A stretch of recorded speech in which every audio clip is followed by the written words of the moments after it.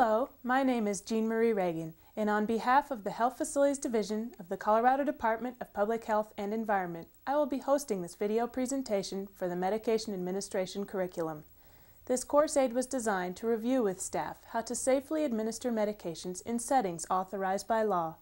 These facilities and programs include personal care boarding homes, adult foster care facilities, alternative care facilities, residential child care facilities, secure residential treatment centers, residential facilities that provide treatment for mentally ill persons, services in support of persons with developmental disabilities funded and regulated by the Department of Human Services, and state-certified adult day programs.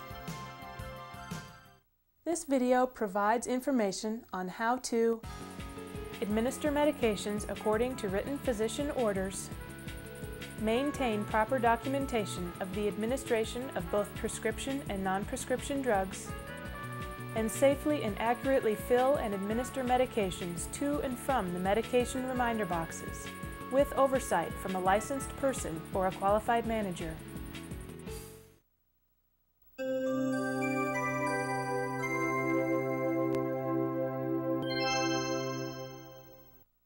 There must be a written, signed physician's order for each prescription and non-prescription medication. There are 6 parts to a medication order. The first is the client's full name, then the date of the order, the name of the medication, the dosage, the route, and finally the doctor's signature. A qualified medication administration person may not accept verbal and telephone orders, but may accept written physician's orders which are faxed. Always ask for assistance when unsure of an order, a medication, a label on a prescription bottle, a medication reminder box, or information written on the medication administration record. If an inconsistency is detected, the qualified medication administration person must not continue to administer medications until the discrepancy is resolved.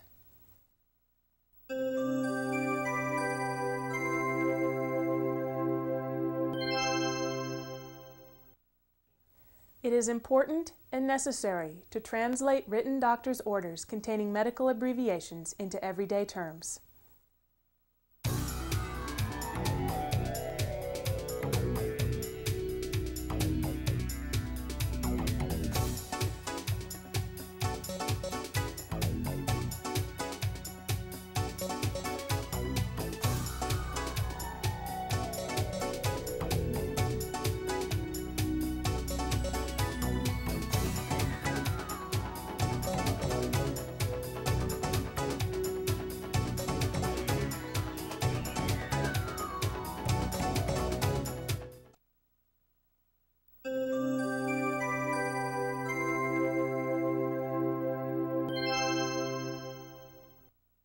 Each medication given to a client from the original container or from the medication reminder box must be charted on the medication administration record. The qualified medication administration person who personally administered the medication should record and initial each medication given in ink as soon as possible after the medication is administered. When starting a new medication administration record, it is important to copy only from the physician orders and not from the old medication administration record sheet. Initial only the medications that have personally been administered. If a charting mistake occurs, draw a single line through the mistaken entry and initial and date the error. If the medication cannot be administered or a client refuses a medication, then initial the appropriate box, circle the initials, provide an explanation on the back of the form, and contact the appropriate person. Draw one line through discontinued medications and highlight with a transparent marker. Then draw a line through the remaining boxes for the month. Transcribe new medications at the bottom of the list and draw X's through dated boxes up to the start date. When documenting the administration of a PRN, record the time given, the number of tablets, the reason for the medication, and then follow up with an update of the results. Always ask for assistance when unsure of an order, a medication, or information written on the medication administration record. If an inconsistency is detected, the qualified medication administration person must not continue to administer medications until the discrepancy is resolved.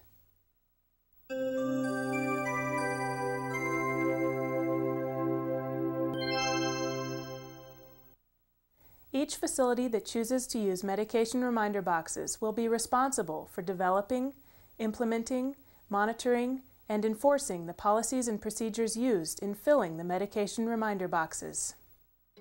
Medication reminder boxes must have a complete label including the name of the client, the name of each medication, both prescription and non-prescription, the dosage, the route, and the time that each medication is to be administered. The qualified medication administration person should take the following steps when checking and filling the medication reminder boxes. First, compare the medication administration record to the physician's order. Then compare the medication administration record to the label on the medication reminder box. And finally, compare the medication reminder box to the label on the medication bottle.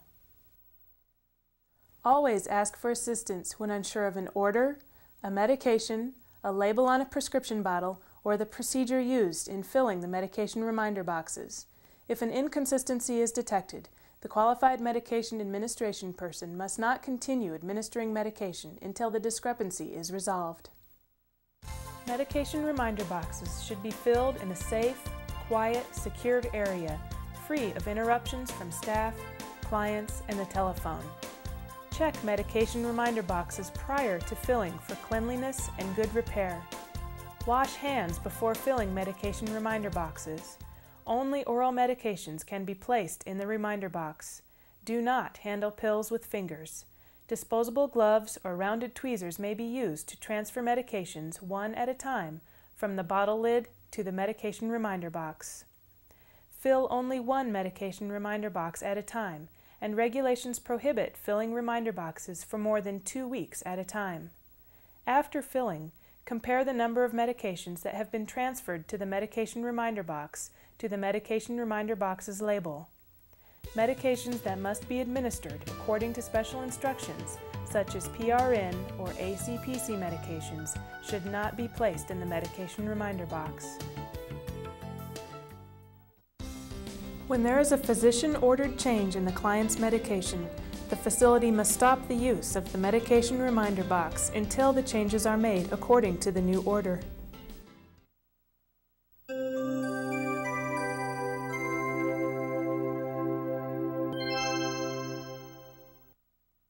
It is important to know the 5 rights of medication administration: the right client, the right time, the right medication, the right dosage, and the right route. There are standard procedures to follow in order to safely administer medications to clients.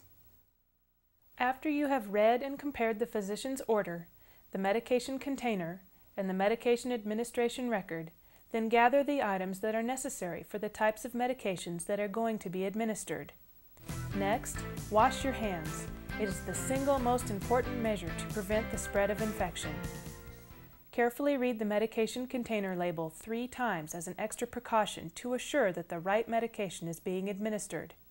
This should be done when removing the medication from the storage area, when pouring the medication from the container to the medicine lid or cup, and when returning the medication to the storage area.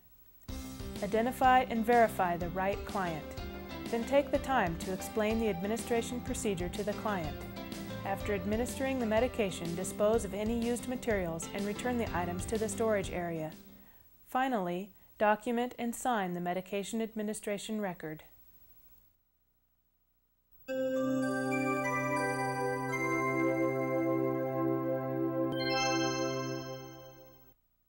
For each type of medication, there are steps that need to be followed in order to safely administer the medication to the client. Medications can be administered through a variety of routes. These routes include ingestion, application, inhalation, and insertion. We will begin with the administering of ingested medications.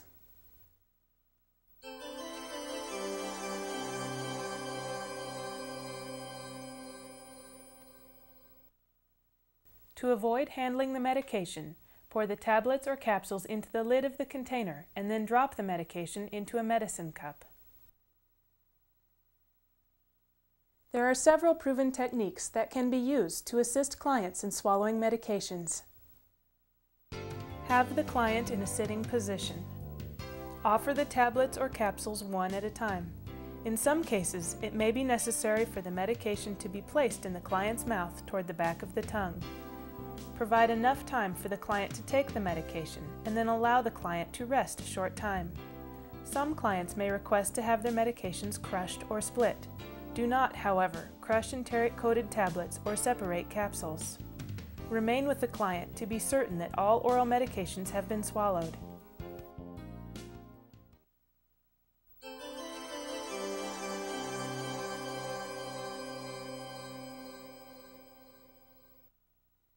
Instruct the client that lozenges are not to be swallowed, but are to dissolve in the mouth. These medications should be given last after other oral medications, and liquids should be avoided until the medication has completely dissolved.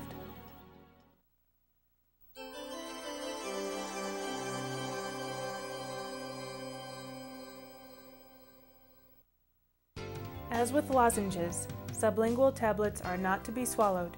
Liquids should be avoided until the medication has completely dissolved, and these medications should be administered last. Whereas lozenges may be placed anywhere in the mouth, sublingual tablets are to be placed under the tongue in the front part of the mouth.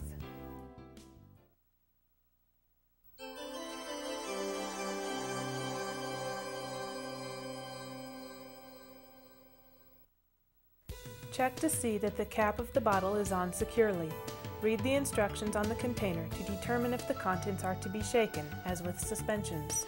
If necessary, use a rotating wrist movement to ensure a more thorough mixture. Next, remove the container's cap and place it with the open side up. Hold the bottle with the label toward the palm of the hand to avoid soiling the label. Then locate the marking on the medication cup for the amount of the medication to be poured. Pour the medication at eye level. Finally, clean the lip of the bottle with a disposable towel and securely recap the bottle with the lid. The next route deals with applications to the skin.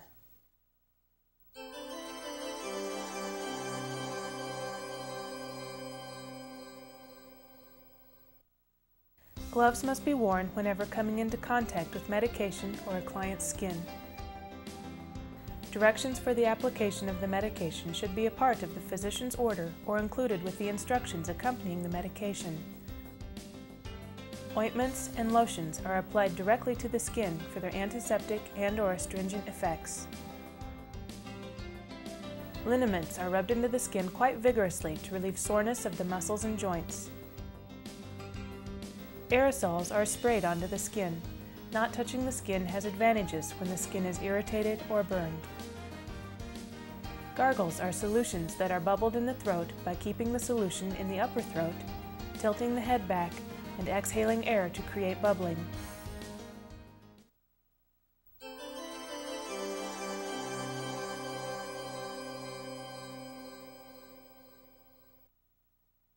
Transdermal patches, when applied to the skin, release a continuous and controlled dosage of medication over a specified time period.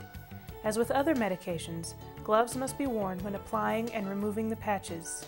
If changing a patch, remove the old patch and wash the client's skin with soap and water at the new and old locations.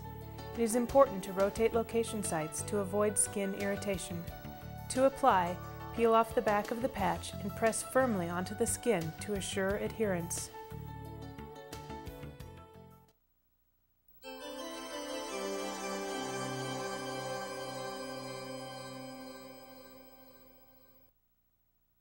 To apply these types of medications, assist the client in sitting or lying down and tilt their head back. It is important to first cleanse the eyes. This requires a clean tissue, a clean wet washcloth, or a cotton ball. Always cleanse from the inside the eye near the nose to the outside. Use a clean tissue or cotton ball for each wipe. When applying eye ointments, start by instructing the client to look upward toward the top of their head. Retract the lower lid and approach the eye from out of the field of vision. Take special care to avoid contact with the eye and apply the ointment in a thin ribbon inside the lower lid. Applying eye drops is much the same as applying eye ointments. Begin with instructing the client to look upward toward the top of their head. Retract the lower lid and approach the eye from out of the field of vision. It may be necessary to separate the eyelids. With care to avoid contact with the eye, apply the ordered dosage of eye drops to the center of the lower lid. Do not allow the drop to fall more than 1 inch before it contacts the lid.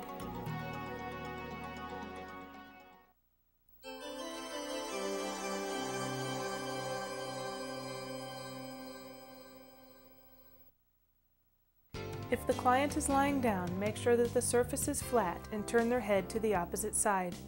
A client in a sitting position should have their head tilted sideways until the ear is as horizontal as possible. Clean the external ear canal with a clean tissue or cotton ball.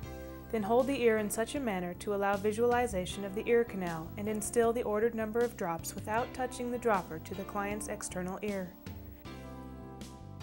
If drops are to be instilled in both ears, place a cotton ball in the external portion of the first ear before turning the head to instill drops into the other ear.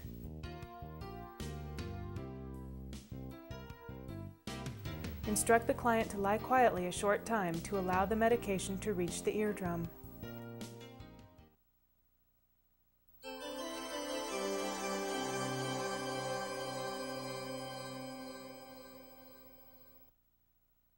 Administer the nose drops with the client lying down and their head extended over a pillow. The client may be in a sitting position for nasal sprays. In either case, avoid touching the dropper or the spray nozzle to the client's nose. For nose drops, place the nose dropper just inside the nostril and instill the ordered number of drops. Instruct the client to remain with their head tilted back for a short time. To administer nasal sprays, have the client sniff on the count of 3 as you squeeze the nasal spray. This will help to coordinate the client sniffing with the application of the medication. Another option is to close one nostril while spray is applied to the other nostril. The next route that we will be discussing is the administering of inhalants.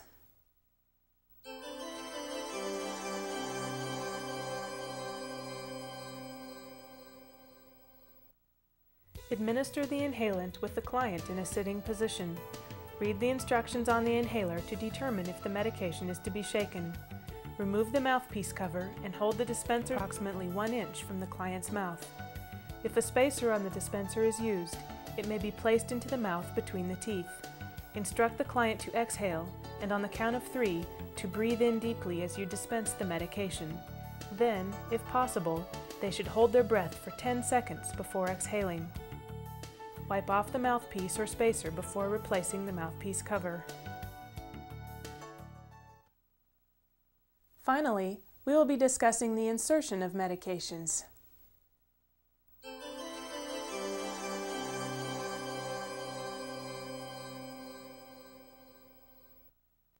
For both rectal and vaginal suppositories, remove the protective covering and then place them in a medicine cup.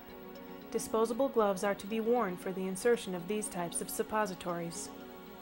When administering rectal suppositories, assist the client to lie down, preferably on their left side.